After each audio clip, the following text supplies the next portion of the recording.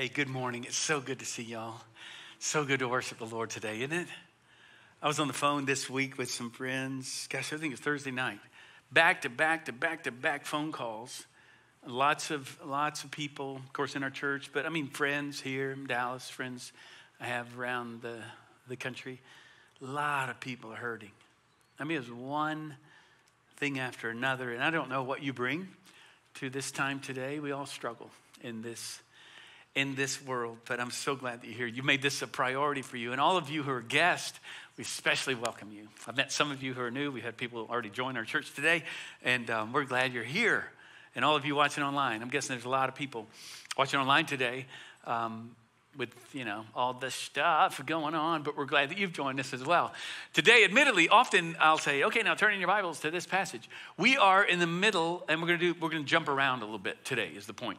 But we're in the middle of a series that you picked up on that called Patterns. We're looking at the Lord's Prayer. He gives us a pattern, but we're talking about patterns of prayer. We said that this year is really the year in His presence. That's every year, but a year focused on prayer. And so we have opportunities to pray. We're praying in the chapel every day during the lunch hour, and you can come join us 11 to 1 if you want to find a quiet place. Lots of opportunities to pray. People gathering to pray this morning before the services. 8:30, there's a group that's in our Narthex Chapel. You can join all kinds of groups. So learn more about how to pray because we want to be people of prayer. And today we get to the heart of the matter. Today, I am so hyped. Now, y'all know I kind of live hyped, but I am so pumped about this message because I can't overhype this. We are at the center of the Lord's Prayer, and it is the center of the Christian life. It's that phrase that your kingdom would come on earth as it is in heaven. Your will be done on earth as it is in heaven. This is at the heart of why you and I exist. I'm not over-exaggerating this. This is the heart of the gospel, the heart of our purpose to be alive. Okay, we're going to talk about the kingdom of God. So I want you to put on your thinking caps or your theological hat today because we're going to dive deep because I think y'all are ready. I think y'all know what's up and how you can go there with me. But we struggle with what the kingdom of God is. So we're going to answer some questions around that because it's critical that we understand the kingdom of God. If we don't understand it, we don't understand what this whole gospel thing's about. We don't understand what the church is about. Frankly, you don't fully understand why you're here on the planet. This is that big. And so we're learning how to pray the Lord's Prayer, and we get right here to the heart of the matter for His kingdom to come through us, through me, as it is in heaven. We'll talk about what all that means. Because some of us, understandably, the kingdom's hard to get your mind around. Some of us think it's kind of like, it's like Atlantis or like a lost city or something. It's buried out in the Atlantic. It might exist. I don't really know. It's like Shangri-La up in the Tibet mountains, this peaceful place that's not really there. Avalon, out of Arthurian British lit. It's this idyllic place, but I don't really know. And some of us think like, I'm not sure, not clear. And yet Jesus said in Matthew 6:33, you might know this verse, Jesus said, but seek what? First, what? The kingdom of God and His righteousness. And then He says, and all else will be added unto you. Seek, this is big. Are you tracking with me? Seek first the kingdom. There's only one first. And Jesus says, seek that above all else. This is a big deal, all right? So to put this in context, I want us to pray the prayer again. I'll put it on the screen for you there because we're memorizing it, all right? Stacey and I are doing this. Maybe if you haven't already, we're memorizing Lord's Prayer in the ESV to get us all around a common translation, not because it's close to King James, but it's not the these and thous and all of that. So let's say it together, even as we read it, really as a prayer, all right? Our Father in heaven, hallowed be your name. Your kingdom come. Your will be done on earth as it is in heaven. Give us this day our daily bread and forgive us our debts as we also have forgiven our debtors. And lead us not into temptation, but deliver us from evil. We said the prayer ends there. It's not the doxology added on the end. is not a part of the original, or the earliest manuscripts, I should say, though some theologians have said he likely landed the sermon something like that. But this is all that we need by the Spirit's leading, guiding. And we're going to focus again on that phrase. Let's say it together. Your kingdom come, your will be done on earth as it is in heaven. The coming kingdom of God, is the entire story of redemptive history. That's how big, how critical this is, all right? And this prayer of Jesus becomes our prayer. We've said that we're going to pray like him because prayer leads to action. We need to pray more because then we live out our prayers. Jesus says, pray this, live this, and this prayer of Jesus will be answered and is being answered. But here's the twist. This is what I want us to get our minds around. We've been talking about this a bit. The Christian life, okay? If you're here and you're a guest, or if you're trying to figure out what all that, we're all figuring it out, really, as we grow in him. But some of you might be new to the faith. Maybe been a believer for a long time. This is so important. The Christian life, the gospel story, the big story, is not us going somewhere someday. Like beamed up, finally, we're going to get somewhere. The story instead is about something that has come and that has arrived in the person of Jesus, and now he inaugurates this thing we call the kingdom of God. So we're going to answer 3 questions, all right? First question is, what is the kingdom? We're going to say, what is the kingdom? I want to say, where is it, and how do you find it? That's another way we're going to land by saying, how can I be a part of it? How do I live in it? All right, so first, what is the kingdom? Now, here's where I want you to put on your thinking caps, all right, with me, because I want to give you 4 views of the kingdom and what people, kind of theologians and others would say, well, it's like this. And I think it's going to help you frame this so we can see how this lands. The first one, the kingdom of heaven and the kingdom of God are interchangeable, okay, terms. So we'll talk about that a little bit. Some believe it's eschatological. That's a fancy word in theology, meaning really the study of end times, eschatology. It's this future kingdom that's coming. And Scripture supports this. Okay, really. Luke 17 is all about the future kingdom. Jesus talked about a future kingdom. The whole book of Revelation is about a future kingdom. So you go, okay, there's, yes, some of the eschatological perhaps, but why is Jesus saying, we'll pray for it to come here and now? Did he really mean that, or did he mean like it's off? The other, second view, is that it's mystical. It's another way of saying it's spiritual. And I could say, Scripture supports that parable of the soils, that the kingdom actually is like this. It comes in us. We were praying earlier, Christ be magnified in me. We'd call it sanctification. Let me grow up to be like Jesus. The kingdom somehow expands as the king becomes the ruler of my life. Jesus even referenced this before Pilate when he's like, what kind of king are you? And then he said, so you have a kingdom. And he said, my kingdom is not of this world. Meaning like, well, okay, so it's spiritual. It's what does this mean? Another view is that it's political, right? And throughout history, certain empires, earthly empires, have claimed to be the kingdom. And so the moment I start talking about politics, we all get a little nervous. Our ears perk up a little bit because we're seeing kind of a comeback in that regard in our nation in these days, which is really acutely American in a lot of ways. We saw a radical expression of the kingdom coming by force, a year ago with the insurrection on the Capitol. And, we could say, well, yeah, that's a real radical fringe. But, a lot would claim to be evangelical Christian people.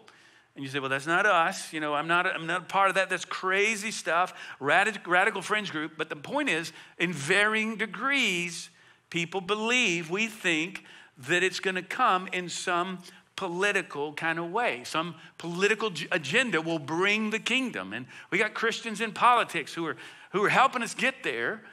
But some of us, we really believe it's going to come to a political agenda. And so political leaders become kind of messianic. Like if we get the right person, then it's going to come. Now we know he's not Savior, but he's going to help us get there. Yes. But what's key is, and extremely problematic today, is that when Christians adopt political views that are not Christian views, and we're seeing this in our time. We must not claim that a particular partisan politic or a partisan ideology aligns completely with the way of Jesus. And if that freaks you out a little bit, I would challenge you that it's because you have now adopted a political ideology, believing that it's central to the life and person of Christ. Like it lines up completely. And so what we've got to do, here's the thing, even throughout the ages, okay, in some form of capitalism, people would say the way of Jesus is more, it's a capital. I remember reading years ago, Francis Schaeffer wrote a book, I think it's entitled, Is Capitalism Christian? And he basically answered it by saying, well, like the Brooklyn Bridge is Christian. I mean, it's a framework, and it's made up of people who are either Christian or not, or fallen people. And so is capitalism Christian? Other believers would say, it's the way of Jesus, actually more some form of socialism. And so we go, wait, and here's the thing, my point. Jesus will not bow down to our 21st century framework of politics or a partisan way. The key is to distinguish between what is politically conservative and what is Christian, or what is politically progressive and what is Christian. And to get there, we say, well, what's biblical, right? Now, unpack this with me. This is important. When we say biblical, like often we'll speak of the inerrancy of the Bible, that it's true, that it's, and it is our authority. But what we mean ultimately is it's inerrant as long as it's interpreted like I want it to be interpreted. I become God over this thing. Now, clearly there's core that cannot be, changed. But what we do is we often say that it's my view of Scripture and my collective tribe and what we believe. But what we see in American evangelicalism is there's this rigid precision of inerrancy that we don't see in the global church, nor have we seen it defined in the same way historically in historical theology. See, some position inerrancy, there's a lot more to be said about this, not Christology, as the lens through which we see Scripture. And we have Jesus. We have the person, the life, the words, the way of Jesus. That's our lens through which we measure all Scripture. I've said it this way. Jesus is perfect theology. So if I believe something is biblical, but it doesn't match up with the way of Jesus, and you can say, well, aren't those the same? Like we read about Jesus in the Bible, aren't they? Not always.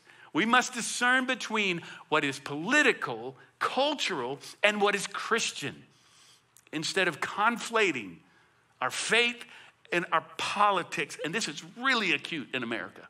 I'm just telling you, having traveled the world, knowing believers all over the world, this is an acutely American thing in so many ways. So spend some time there because this is critical. The fourth view, okay, so the first one is that it's eschatological, it's mystical, it's political. The fourth view is that it's institutional.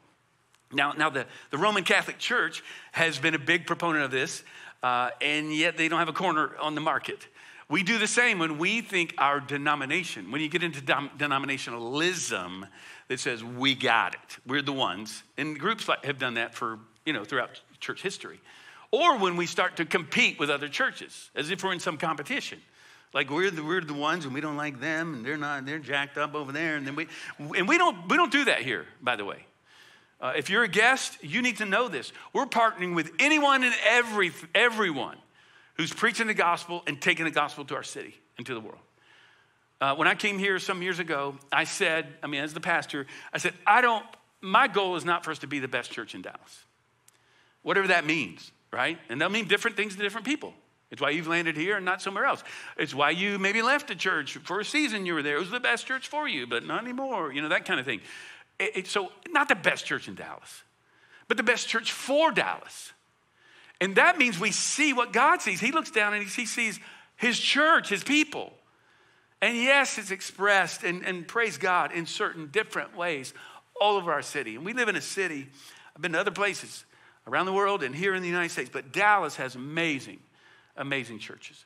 But the point is this, it is to some degree an institutional thing. Even again, the New Testament would back this up. Matthew 16:19. Peter is given the keys of the kingdom, Jesus, given the keys of the kingdom, some kind of authority in some kind of earthly organized institution on the earth. And so we see God works through institutions. We see it in the Davidic kingship. We see it in the priesthood. We see it in certain empires. And yes, through groups of people. We pray for his will to be done in our institutions, our schools, right? Our colleges, our universities. You can say that the church is a form of institution, if you will, in our military, and in the stock market, in your company. You can say the family is an institution. Okay, so of course, institutions, there's a problem. They're made up of people, of broken people. So our systems, our structures are broken as well. And so what is it? Okay, what is it? What do you think? How would you answer this? Is it eschatological? Is it mystical? Is it political? Or is it institutional? How would you answer that? Yes, yes, yes. And yes, and so much more. And we're going to talk about that today. I want to really get kind of focused here. The kingdom permeates all of life, and it's a part of everything. But you will never see the kingdom of God in your life and be a part of it until you understand the real story of the gospel. And I'm going to do this for a moment. Again, regardless of where you are in your faith, you're trying to figure out this whole Christian thing, or maybe you were brought as a friend, or you're watching online. Maybe you've been a believer for a long time. I want to, here's a popular word, deconstruct the story for us for a moment. Because you will never see transformation in your life until you join the big story. And you will never, see, here it is. All transformation begins personally in your life when you decide that you will rid yourself of your own story, which we make up as children in our minds, and we develop a theology in some form. And until we align our lives with the story of the gospel, we'll never fulfill God's purpose for us in the world. And a lot of Christians need to understand this. Because many of us, many of our friends, our non-believing friends, our non-Christian friends, believe this is the story. It goes something like this. We have the earth, so we're talking about earth and heaven. We have earth here, right? And we're living our lives here on earth. And we're trying to get to heaven because that's where the good stuff is. Like, so there's earth, there's heaven, and you get to heaven by, some people believe, if there's a heaven or in some form, by being good enough, I guess. Be good, and there's a scale. Right? And now be good enough. Now, most of us in more evangelical circles, we would say, no, we know it's not good works that gets us to heaven. He's holy, we're sinful. It's through right belief is what it is. Right thinking, right belief. Jesus came, died on the cross for my sins. I am forgiven. I'm going to heaven. So here's earth. I believe rightly, think rightly, do good things, try to have fun. Life is hard. And get to heaven, that's where the good stuff is. There's a problem with that story. And if you're going, that's pretty much the story. It's not the gospel. See, there's a problem. Namely, the Bible is the problem. The Bible doesn't teach this. This is kind of news for some of us, but I want us to unpack this, and it centers around understanding the kingdom of God. Yes, there is salvation. Yes, there is heaven, but let's talk about that. The problem, namely the Bible, and the person, life, and ministry teachings of Jesus. The gospel is not about my behavior. It's not even about my right thinking. Yes, beliefs and doctrine, core, central. Christ died on the cross. We are sinners in need of salvation. We receive that by faith, not by works. That sets me up to live my life for him, and yes, eternity with him. But what we see in the scripture, that it's not about my behavior, it's about God's activity in the world. That is a way of saying the kingdom of God. So this prayer brings greater clarity for us. He's praying that his will, watch this, it rules out any idea that this is purely heavenly. That your kingdom would come, or we'd get there some way, someday. He says, our Father in heaven. Now, this is important to understand. We talked about this with that phrase, our Father in heaven. We are not saying he's assigned off to someplace. To say he's in heaven, and some of us think this, we even pray this way. He's so transcendent, he's spirit, so he's so far away. And we even live that way. We don't rely on him personally and every single day. And what we said was, when we say he's in heaven, it doesn't mean we're assigning him off to someplace. He can't be contained in a singular place. That's what that's saying. Heaven is wherever he is. It's not a far off place or a singular space. And in the same way, to say it's the kingdom of heaven is to say it's wherever he reigns and rules as God. That's where the kingdom is. So Jesus said, when he said this other dimension could come and it could invade our space, he would tell parables. Like, you want to know what the kingdom is like? He would say, the kingdom is like, trying to help us get our minds around it, he would tell a parable. Matthew 13, he says this, there's a series of parables here and in other gospels. But in verse 31, he put another parable before them, saying, the kingdom of heaven is like a grain of mustard seed that a man took and sowed in his field. It is the smallest of all seeds, but when it has grown, it is larger than all the garden plants and becomes a tree, so that the birds of the air come and make nests in its branches. He told them another parable, and there's several, even just in this passage here. The kingdom of heaven is like leaven that a woman took and hid in 3 measures of flour till it was all leavened. Now, it's worth noting, we could go through a series of parables, be a really cool series of messages. When Jesus talked about the kingdom, he talked about real life, everyday, earthy stuff. He didn't use spectacular language or images. He said it starts out small and it expands and it grows in the everyday stuff of life is what he's getting to. It spreads out. It seems to infiltrate, permeate. It invades everything and it brings life. You see that benefit, brings energy to everything and everyone around it. All right, so what is the kingdom? It's wherever he rules and reigns. Let's talk about this. Where is it? The kingdom of God, again, is wherever, anywhere the king reigns and rules in the hearts of his people. Jesus' first followers believed that the kingdom had indeed come and that God's will had indeed been done through Jesus in Bethlehem, okay, in Judea, in Palestine, in Jerusalem. It had come on the cross and in the Easter garden and out of the Easter garden. We sang about kind of church history even earlier. The Spirit lit the flame. And Jesus' first followers have said, look, heaven and earth have now dovetailed together in the person of Jesus, the King. And so when Jesus was talking to the Pharisees in Luke 17, look at this. Being asked by the Pharisees when the kingdom of God would come, he answered them, the kingdom of God is not coming in ways that can be observed. He's saying, not in the way you think it's coming. Nor will they say, well, look, here it is, or there. For behold, the kingdom of God is in your midst, in the midst of you. He's saying the kingdom of God is among you. And he's in essence saying, I have brought it, it's here right now. And he's saying, I am the king. He was born a king. Think about it, right? He was hailed a king. He died king of the Jews. He has been more of a king than anyone ever could have imagined, but not the kind of a kingdom we anticipated.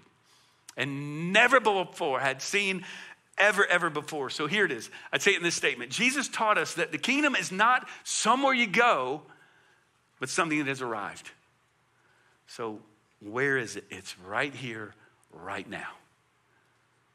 How does it come? Let's talk about this. How do I find it?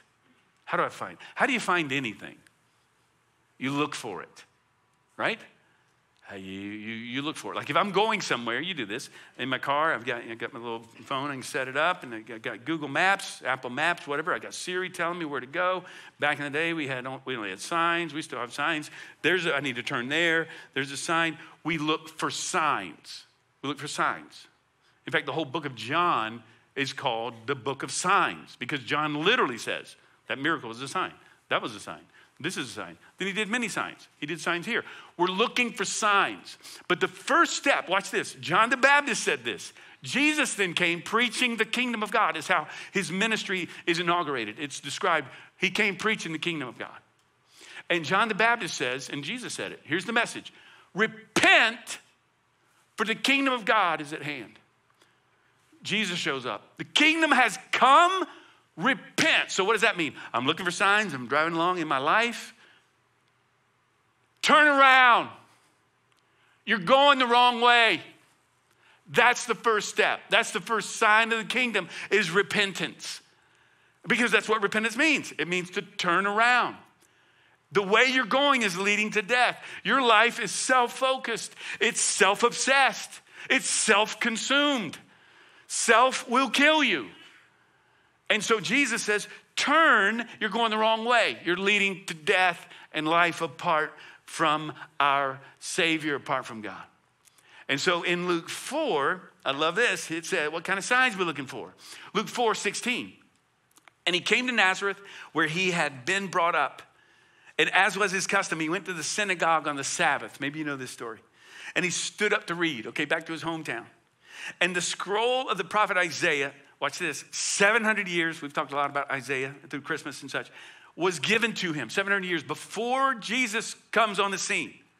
He unrolled the scroll and found in the place where it is written, describing the Messiah, the Spirit of the Lord is upon me because he has anointed me to proclaim good news to the poor. He has sent me to proclaim liberty to the captives, recovering sight to the blind, to set liberty those who are oppressed, to proclaim the year of the Lord's favor. And he rolled up the scroll, gave it back to the attendant, and sat down. And the eyes of all in the synagogue were fixed on him. And then he began to say, today, this scripture has been fulfilled in your hearing. He's saying, I am the long-awaited Messiah. I am right here. So watch this. This kingdom is subversive. You sense that? It's subversive that it's coming into what we could call occupied space. To say a kingdom is coming, then we hear about the kingdom of this world up against the kingdom of heaven. So Jesus comes into this space to release, here's the manifold plan, to release Israel, defeat evil, and then the return of Yahweh and his reign in the world. This fulfills all the prophecies that point to Jesus coming, and it's been God's plan all along, now implemented through the life and ministry of Jesus. So how do we find his kingdom? Look for signs of these activities and more. We do the same thing that Jesus was doing. We are little Christs. Jesus comes, and after his ascension, he promises us prior to crucifixion, the Spirit is coming. The Spirit comes and lives in us. And you might say, well, he did healings and stuff, and he went around, and Jesus, the signs of the kingdom were this. Here's a lame person.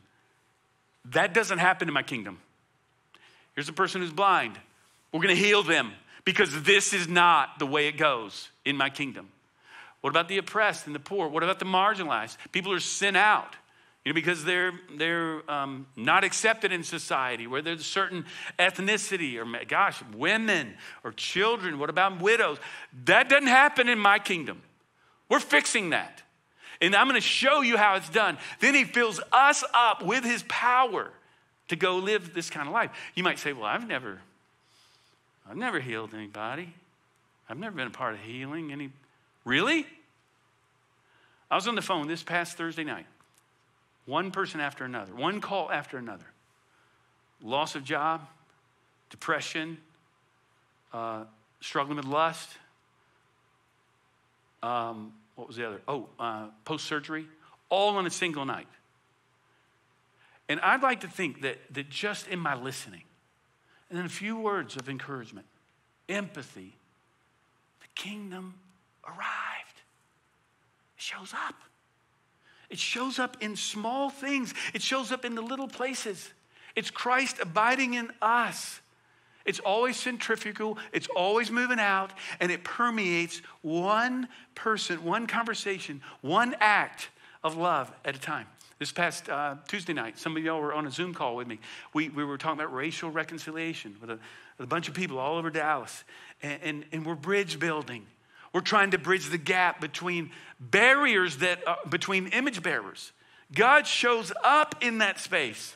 The kingdom is advanced. How can I be a part of his kingdom? It's by confessing this prayer.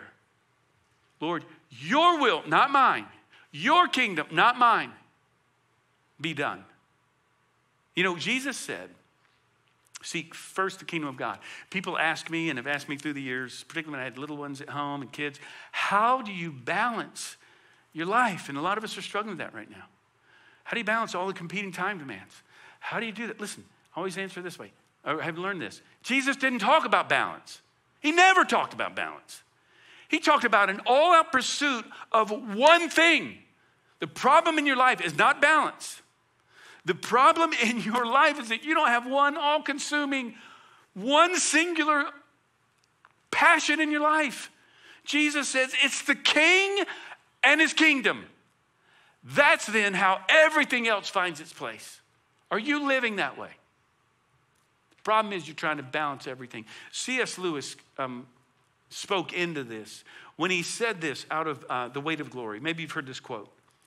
It would seem that our Lord finds our desires not too strong, but too weak.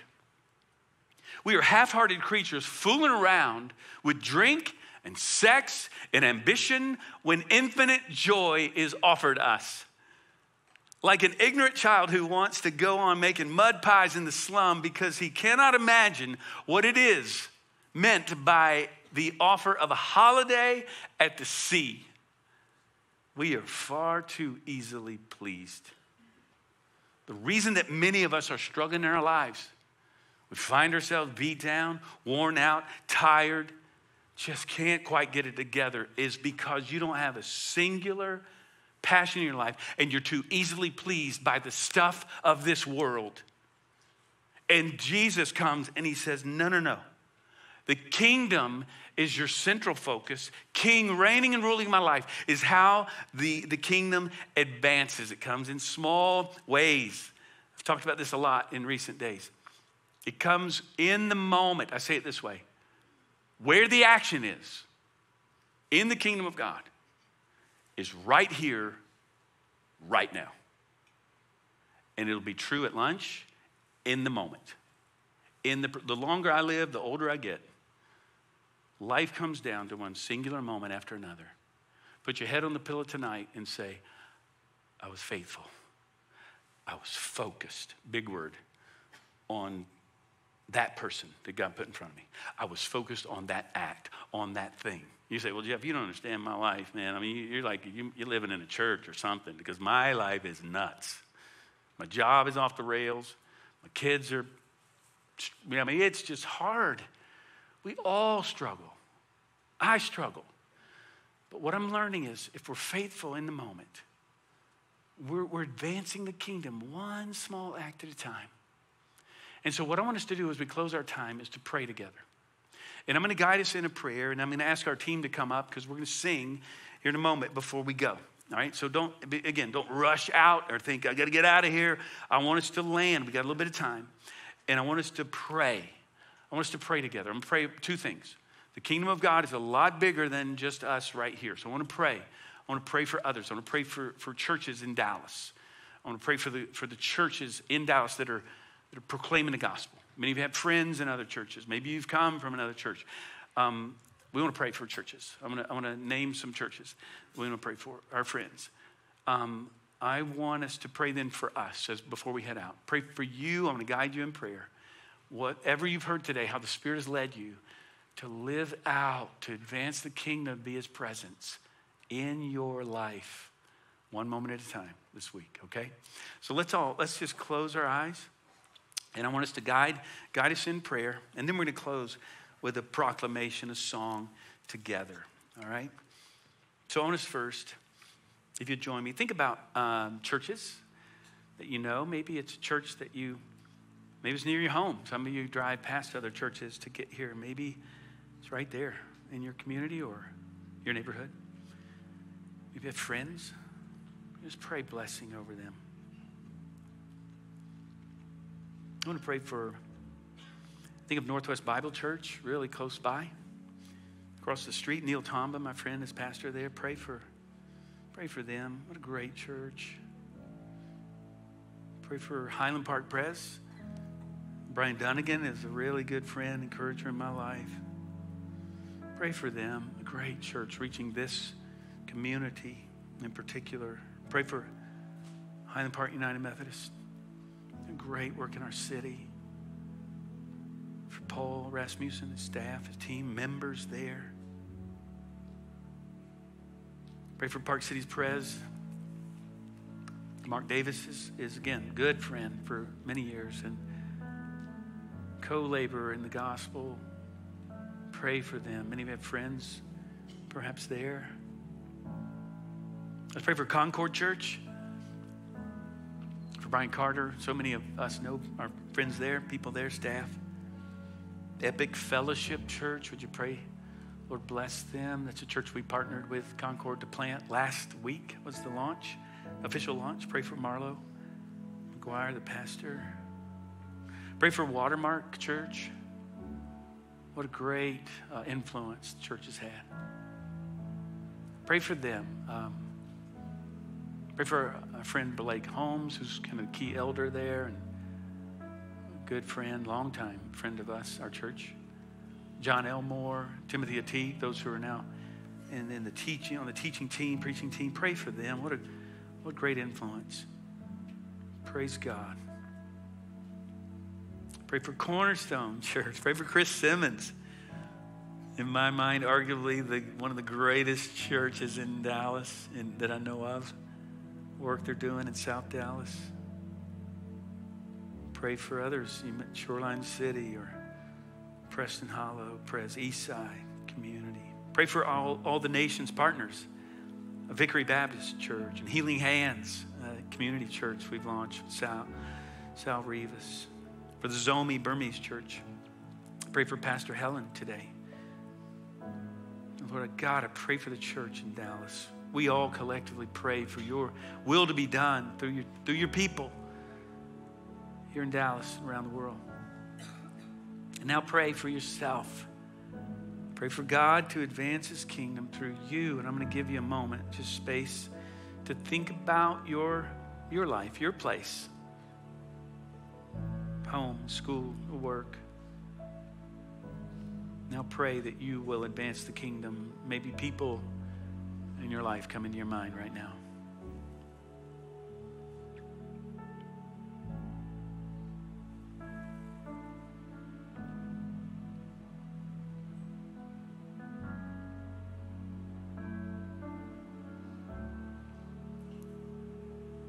Who will you see this week? Some we don't know, but maybe you know. Who's in your life that needs encouragement, that needs to be blessed. Let the Lord bring faces, people to your mind. And if you're struggling, friend, if you're going, man, my life, my work is hard, remember this as you pray. Lord, may your kingdom come through the dark and difficult moments of my life. That's where he really shows up. Light shines bright in darkness. Lord, yours is the kingdom. It's the power and the glory forever. And we pray that your will would be done through us as we proclaim it together. In Jesus' name. I want us to all stand together before we go. Would you do that? Let's stand. The team's going to lead us as we proclaim together.